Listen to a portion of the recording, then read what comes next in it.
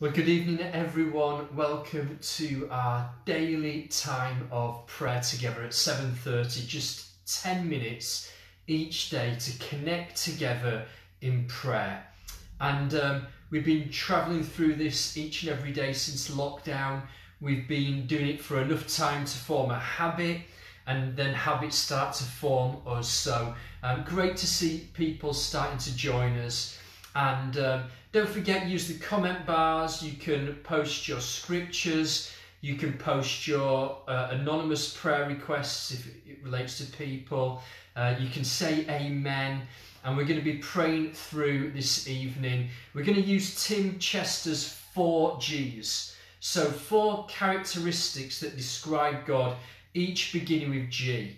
If you remember in 2015, Caesar Kalinowski unpacked these in the church. So we're going to think about how God is great, how God is glorious, how God is good, and how God is gracious. And with each one of those, as we see who God is, as we behold, we reflex with transformed belief and transformed behaviour. So we're going to use the 4 G's to help us fix our focus and our attention on God this evening.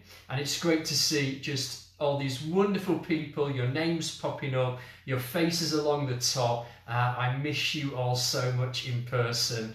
It's been good to hear some positive news today, to see the PM on the podium today addressing the nation, to see some of the curves flattening out, but we've still got a long way to go in prayer. And so breakthrough and thriving is not going to happen just by digging deep. It's not going to happen by having a stiff upper lip or an optimistic worldview. It's going to happen as we behold Jesus. And as Greg Schofield is pointing out, as we behold him, we reflex with transformed belief and behaviour. So God is great. What does that mean for us? You don't have to be in control. You can relinquish control. So let's start to focus on the greatness of God. I'm going to read Psalm 145. Psalm 145. It says, I will exalt you, my God, the King. I will praise your name forever and ever.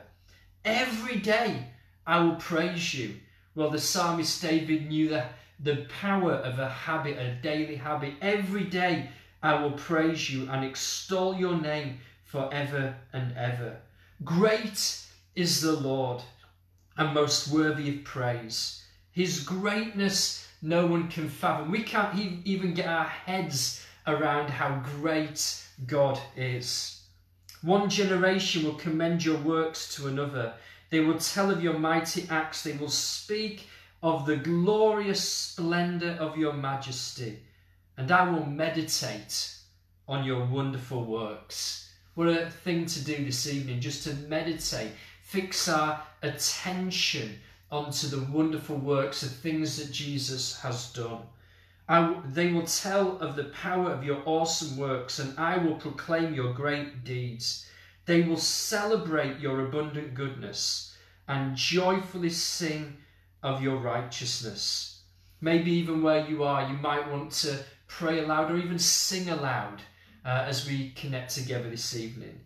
Verse 8 of Psalm 145, the Lord is gracious and compassionate, slow to anger, abounding in love. The Lord is good to all. He has compassion on all that he has made. So we're focusing on the goodness of God, the greatness of God, He is great and greatly to be praised. No one is like him. No one compares to him. God, you are matchless in your power, matchless in your worth. No one even comes close to you, God. And today we remind ourselves, we remind one another of how great you are. God, you are great and greatly to be praised. And we remind ourselves, God, that you are so great that you are working all things, bringing about good for those who love you. And so because you are great, God, our reflex response, our natural response to your greatness is surrender. Our natural response to your greatness is just to not have to control situations, not to try to control the world around us or others around us, because only you are in control. There's only one person who gets to be in control, Lord, and it's you. And you are totally in control. So we're working through the 4 G's of Tim Chester's book. God is great, so we don't have to be in control. Isn't that amazing? You can surrender to his control. Number 2, God is glorious.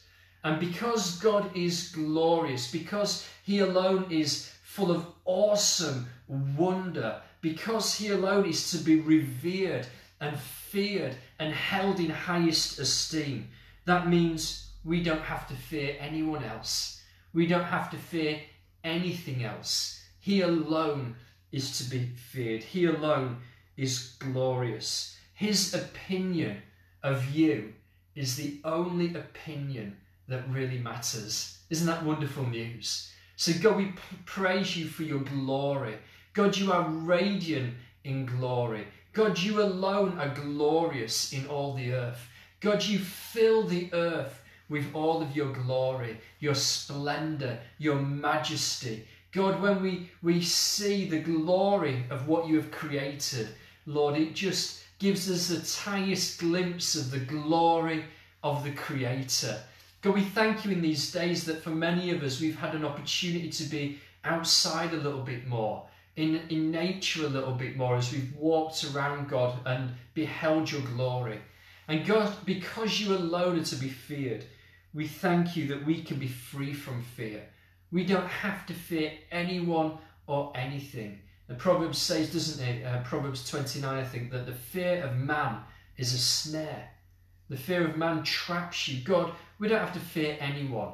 We don't have to fear anything, God. We don't have to fear COVID-19 or any virus, because you are in control. You are great, you are good, and you are glorious. Thank you, God, for that this evening.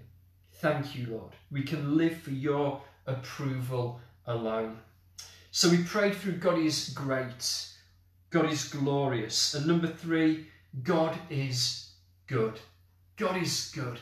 I think that word can so often lose its power, its impact. It becomes so average to us. But what do we mean by God is good? We mean that he alone satisfies.